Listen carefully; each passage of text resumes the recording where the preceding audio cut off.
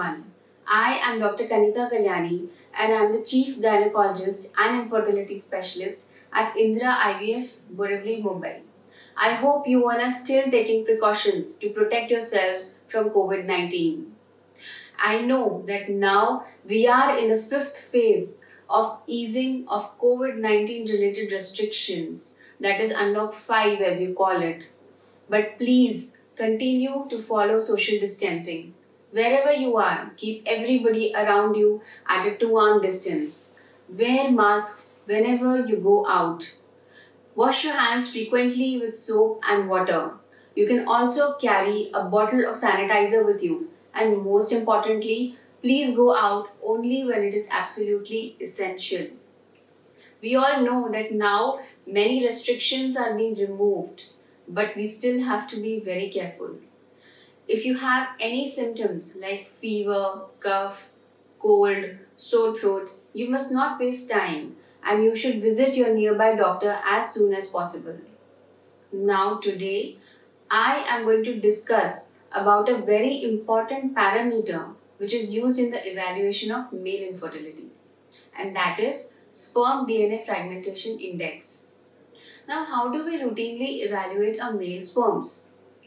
We do a basic semen analysis, right? We check for the sperm count, we check for the sperm motility, and not to forget, we check for the sperm morphology. Morphology refers to the size and the shape of the sperms. So, we look for any head defects, any tail defects, any neck defects. And to interpret our results, we use the WHO 2010 criteria for normal seminogram.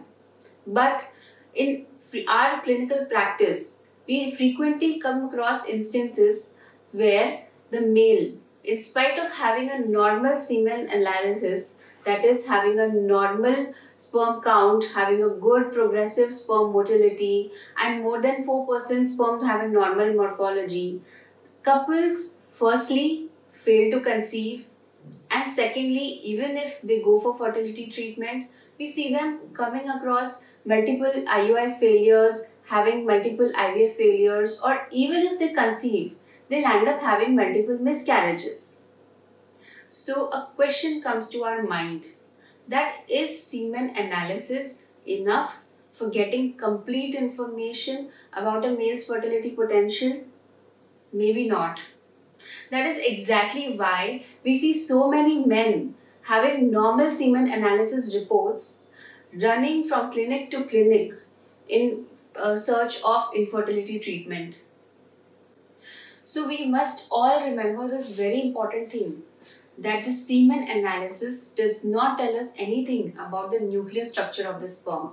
It does not tell us about the integrity of the genetic material of the sperm, which is very, very crucial for successful fertilization, for development of a healthy normal embryo, and for successful pregnancy.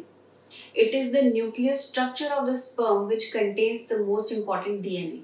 So when we have a completely integrated DNA material packed in the nucleus of the sperm, that is what we call a healthy sperm. And it is that healthy sperm which has the capability to fertilize an oocyte and lead to formation of a healthy embryo and cause healthy pregnancy. Now, what is sperm DNA fragmentation? Let us understand this. Sperm DNA fragmentation is the term which is used to denote the abnormal genetic material within the sperm. Now, how does this sperm DNA fragmentation occur? It occurs as a result of continuous stress and environmental exposures which affect the sperm and lead to oxidative stress. So we have often found that men with higher DNA fragmentation index, first of all, they are more likely to be infertile, and secondly, if they go to seek infertility treatment, we see that they often land up with multiple IUI failures, IVF failures, or after conception they land up with multiple miscarriages. Many times we keep on doing multiple tests for the couple, we keep on searching for the cause of infertility, but we miss to evaluate this particular important parameter. In fact, men with higher sperm DNA fragmentation index are typically the candidates who might require higher course of treatment like ICSI. Now, should sperm DNA fragmentation index be done in all infertile male? I would say no. Then what are the indications and who are the ideal candidates for this test of sperm DNA fragmentation index? So there are certain 5 to 6 indications where we must do these tests. First, couples with unexplained infertility of more than 3 years. That means the couple has been trying to conceive since more than 3 years, but all their reports are normal and they have not been able to find any cause of their infertility. Second, couples who have undergone more than 3 cycles of IUI. Thirdly, couples who have had IVF failures. Fourth, couples with recurrent pregnancy losses, that is, they have a history of 3 or more previous miscarriages. Fifth, couples in whom the age of the male partner is more than 45 years. And lastly, those men in whom clinical examination reveals varicocele more than grade 2. So these are the cases where we must do sperm DNA fragmentation index, and we need not do this in all the couples. So what is the impact on the embryo development when embryo is formed from a sperm which has a very highly fragmented DNA? So when a sperm with high DNA fragmentation is used in embryo development, the embryo can have chromosomal abnormality. So that embryo with chromosomal abnormality can firstly lead to failure of implantation. That means the woman will not be able to conceive, or secondly, even if the woman conceives, the embryo has chromosomal abnormality, so she can land up having a miscarriage. Now, what are the prerequisites for sperm DNA fragmentation test? Firstly, you can give your semen sample just like you give for routine semen analysis.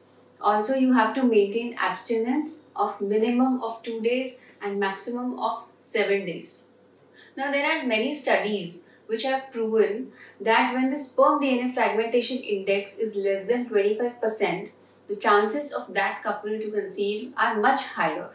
And when the sperm DNA fragmentation index is more, and like for say more than 50%, the couple has 1/3 chances for conception. Now you all must be wondering, how do we read the sperm DNA fragmentation index reports?